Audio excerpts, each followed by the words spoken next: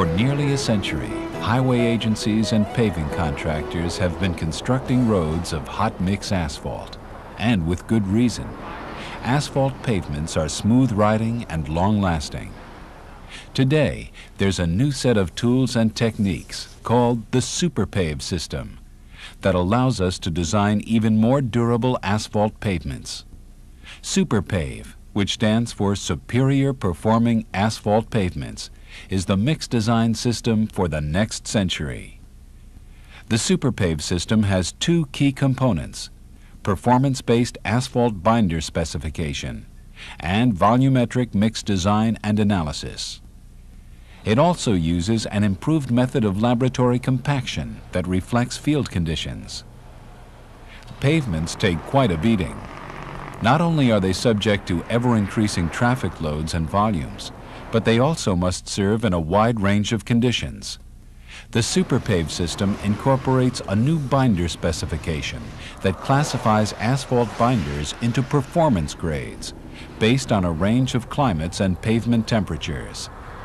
The specification sets certain physical properties that all binders must meet, but the temperature at which those properties must be attained is determined by the specific climatic conditions at the paving location.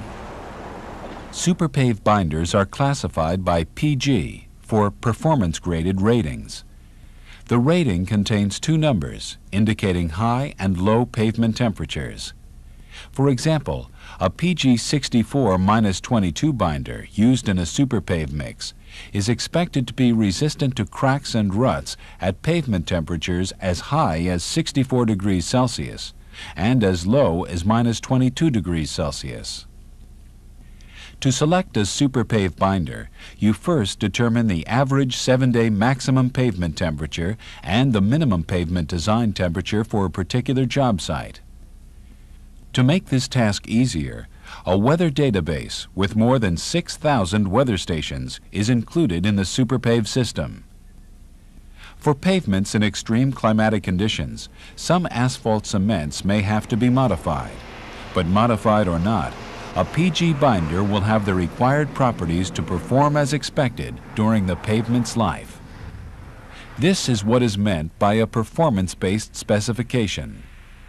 Asphalt refiners and suppliers are converting to PG-rated binders.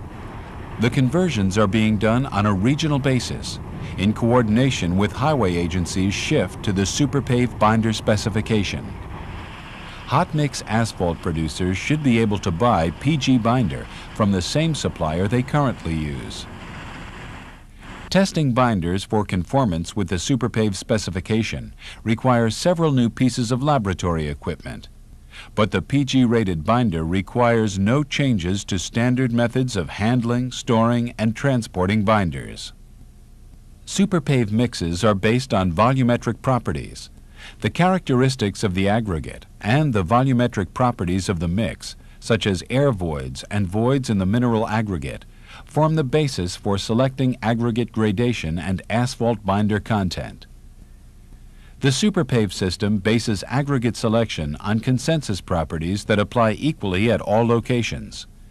They include coarse aggregate angularity, fine aggregate angularity, flat and elongated particles, and clay content.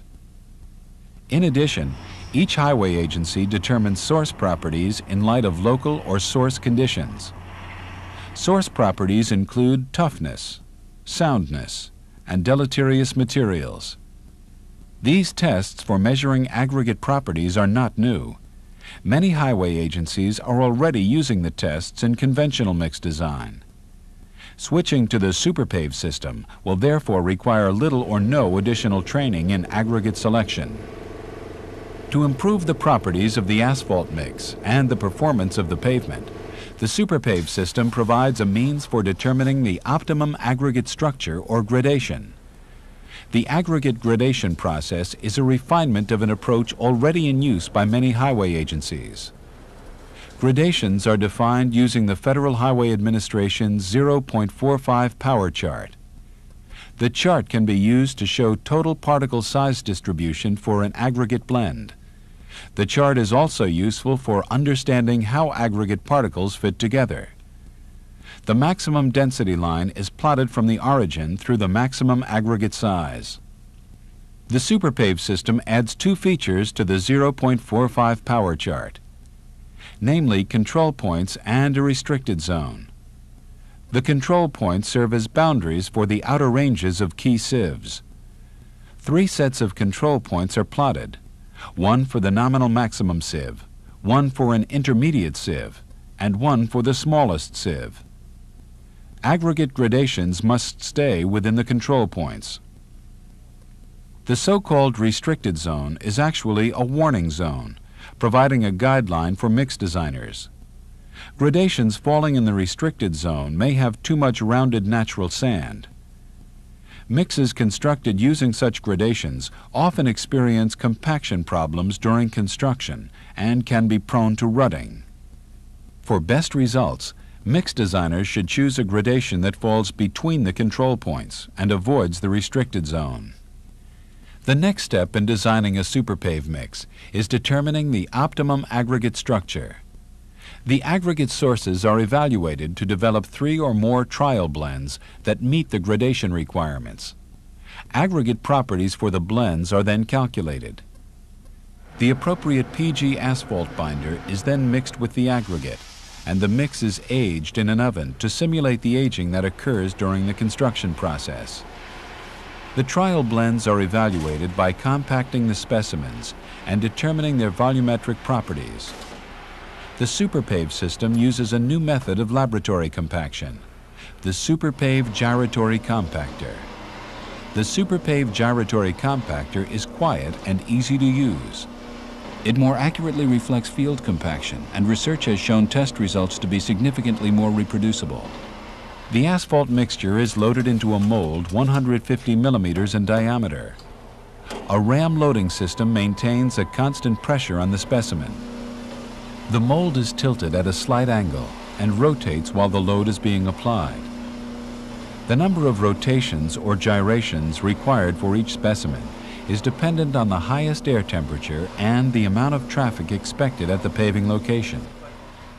During the compaction process, the height of the specimen is continually monitored, allowing the bulk-specific gravity of the specimen to be continuously calculated. Upon completion of compaction, the specimen is removed from the mold.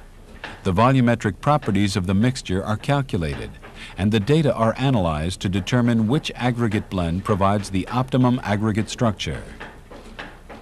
Volumetric analysis is an integral part of most mix design procedures and is at the core of the Superpave system. Extensive studies have shown that volumetric properties are directly related to performance. Volumetric properties include voids in the mineral aggregate, or VMA, voids filled with asphalt, or VFA, and air voids. Controlling the volumetric properties in the field will ensure that the pavement will perform as expected. The optimum asphalt binder content is then determined for the selected aggregate structure.